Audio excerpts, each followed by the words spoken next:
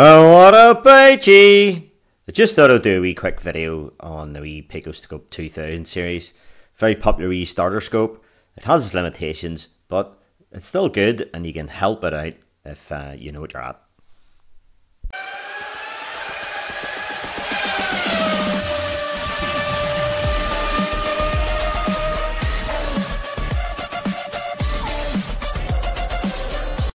So a wee 2000 series, you buy these for about 100 quid, and for a laptop scope, it's really worth the money.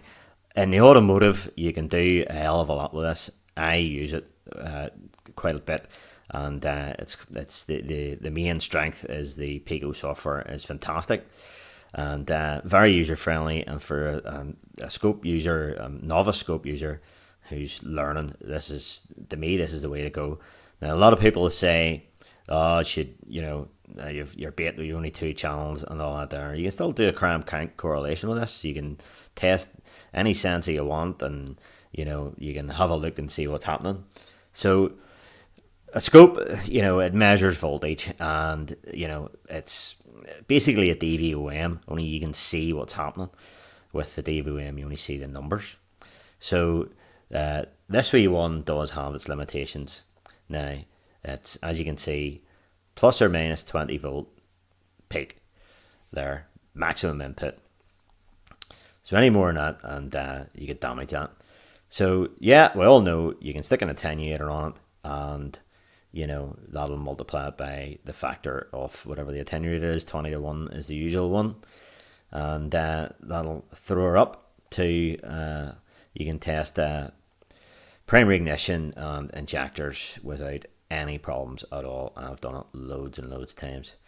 And the other sort of problem it has, it's only 10 megahertz, and if you go up to the 2205A, which is about 160 quid, it jumps up to 25 megahertz. Now that bandwidth is the same as the 4425 automotive one, so it's not lacking that much. Now it is you can see it sometimes with high frequencies, but it'll still read a CAN signal, and there's no problem at all that way. I'll give you an example. A Vantage Pro, the Snap-on Vantage Pro, is 3. So anywho, the 2 anything that has the 2 at the start of the number is the 2000 series, as in the 4 being the 4000 series, and then the second number 2204 is the number of channels. So a 2405A, for example, will be a 4-channel version, and the specs go up and up with regards to the sample rate. Now, what lets this one down a wee bit is the memory buffer, but there's a workaround around that if you know what you're at. I'm just going to show you another wee thing, but I'm not going to tell you how to do it. If I'm running a 2000 series scope on Pico 6 automotive, so it is doable, and it's no real big advantage, to be quite honest with you, because see all that information that's in there. You can, whatever you want, you can copy and paste that over in the Picoscope 6, the ordinary one. If I can work this here with one hand.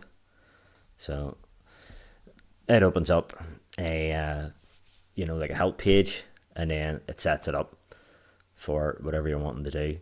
But you can still get that, you can copy and paste that over without having to do the wee hack, which I'm not going to show anybody how to do that.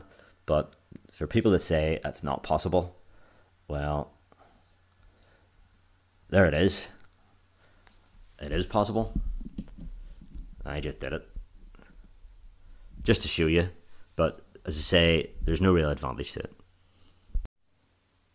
Another simple way we can help our wee 2204A is, now we just simply unplug the charger from the laptop, and with nothing plugged into it at all there, so it's just background noise we're seeing there, and it's well zoomed in, and yeah, it's 50 milliseconds per division, but it's zoomed away at the minute.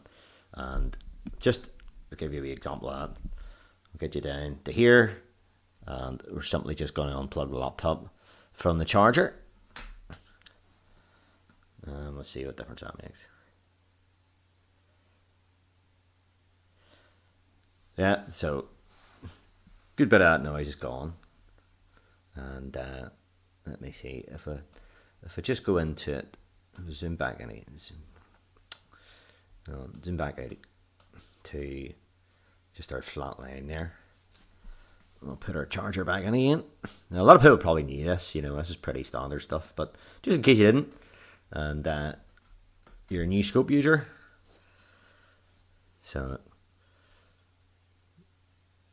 there's a good bit more noise in the signal with the charger plugged into the laptop. Just another recapture of that, and that's with the charger plugged in, and that's with unplugged. So yeah, it cleans it up pretty significantly just by doing that one wee trick. So another way of improving our scope's performance is well, it works in two different modes. So if we get up our properties box here, so view properties, and we can see we're at 100 milliseconds per division, 100 kilosamples, and that's reflected over here in that properties box. So that's a real-time monitoring of what the actual sample rate of the capture actually is. So it's worthwhile keeping that up, and in this demonstration we'll be able to see what's actually going on here. So currently this 224A, there's nothing still connected to it, so that's just background noise there, and it's running in blocked mode. So what is blocked mode and streaming mode, and what am I talking about? So if we go into specs there, we can see here it talks about the buffer memory, and in brackets blocked mode. And our wee 2204, the 10 megahertz one here, is only 8 there. And as we go up the range, it goes to 16, 48, 32, and so on and so forth. So this is the smallest scope, and it has the smallest buffer memory. So that is a real problem with this wee scope, because what that basically is it's the storage inside the scope. So if we click on that, it'll give us a wee pop-up bubble. So this is the default mode used by the Picoscope software. The scope stores data in the internal buffer memory, and then processes it and transfers it to the PC before starting the next block. So we have a very small buffer memory. It's only 8 kilosamples there. So if we come out of that, and this next buffer memory down here is across the board 100 megasamples shared between active channels. So USB streaming mode. So there we go, we'll put that up, see what that says. In this mode, data is processed directly to the PC with buffering provided by the Picoscope internal buffer memory. This enables long periods of slow data collection for child recorder, logging applications, as well as fast USB streaming. So we can improve our sample rates if we make sure it's in that streaming mode and it doesn't use the memory at all. So we'll go back to our capture here. So at the minute we're in block mode and it's using the buffer memory. So to get it into streaming mode, then this particular scope, all scopes, you know, they may be different. But this particular one is once you go to 200 milliseconds per division time base, it goes into streaming mode. So if I notice the line there is a bit thicker, and clearly the time base has changed, but the line's a bit thicker, and that's because there's more data being sampled. And you can see the number of samples has went up there to 100,000, and the sample rate is 50 kiloseconds per second. So if we increase this now, let's see now, we'll bring that right up, and we'll see our sample rate increasing as we go. So we'll bring it right up. We'll bring it right up. There's 4, 5, 6, 7, 8, 9, 10. We'll just leave it there. But it's not really changing the sample rate. So that's about it maxed out. So if we just go down again. 6, 5, 4, 3, 2, 1. So at 1, it's showing 500 kilosamples per second, and 2, that's it, probably maxed out there. That's as much as we'll get. Now, if we increase the time base there, we'll see that sample rate comes down because it's taking more samples, it's taking more time, and therefore more samples, so the rate comes down with time. So we'll just we'll try it. We'll put that up. Oh, well, we're going to increase it further there. So it's worthwhile having this properties box up, so you can see, you can increase your sample rate, and you can get more data then. So more data means more resolution, more information in your capture. That's us in streaming mode. So we'll just take her back down and go into blocked mode again. So we can see immediately when we went to 100 milliseconds per division, our number of samples reduced dramatically, you know, so because it's in that different mode. So another thing that it's worthwhile keeping in mind for performance is we'll have channel A running, just channel A, and we're going to turn on channel B.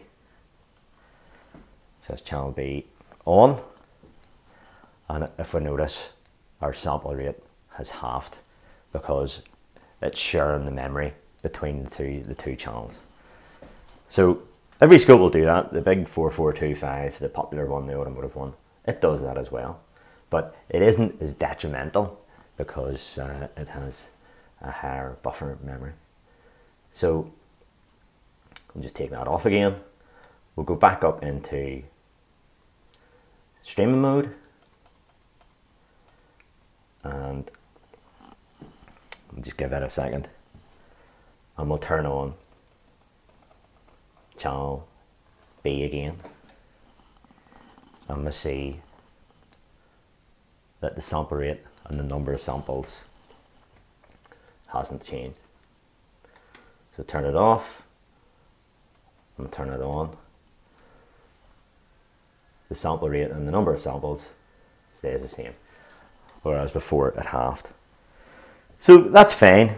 You may think to yourself, well, 200 milliseconds per division, that's too high time base for what I want to do. So what I'm saying here is, what you can do is you make sure you're in, if you know you're in that mode, and then what you can do then is from there, then you simply, you know, use your zoom function, and you can look into the data. So then we'll have a full screen of data there, and what we can then do is, now this is an 8-bit machine, but we can enhance the resolution by just selecting a larger number of bits, and we can see a lot more data.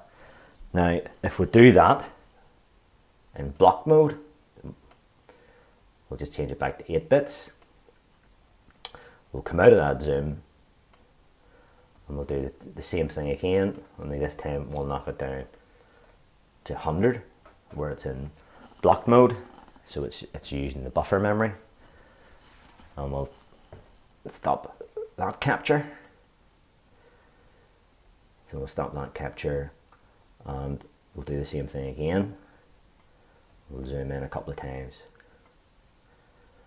and we'll see, and we'll just go back one. We'll see that, and then we'll use our resolution enhancement there and we'll see a result. So you see that there's a lot more data in the original mode because the sample rate just isn't there in this mode. So there we go. And as I say, all scopes work in this same sort of principle. And it's just to get the most out of your 2204. If you have a smaller scope, then it's maybe worthwhile having that properties box up, and you'll know what your rates are, your sample rates, and the number of samples you're taking in your capture. And then you just zoom back down then from there, and you'll get a lot more information in your capture. So there you go. Hope that all made sense. Hopefully it gives you a wee bit more on the operation, and you maybe get a wee bit more out of your scope. So people think the wee 2000 series is limited and all. Well, it is, and it only has 2 channels. And a lot of people will say, oh, to do automotive, you need 4 channels. And yes, when you're up into pulse sensors and you're looking for reference waveforms, and then you're actually measuring something, you're maybe measuring current at the same time, you maybe do need the 4 channels. And but the 2 channel, the 2204, to get you accustomed and to get you to navigate around this this software package, you know, it's a fantastic starter scope, and I still use it for measuring sensors, and you know, you can see dropouts and actuators moving and stuff like that. It's perfect and dead on for that application. So okay, I think that's it. Hopefully you got something out of that. Thank you very much for watching, as ever, and all the best, and bye bye.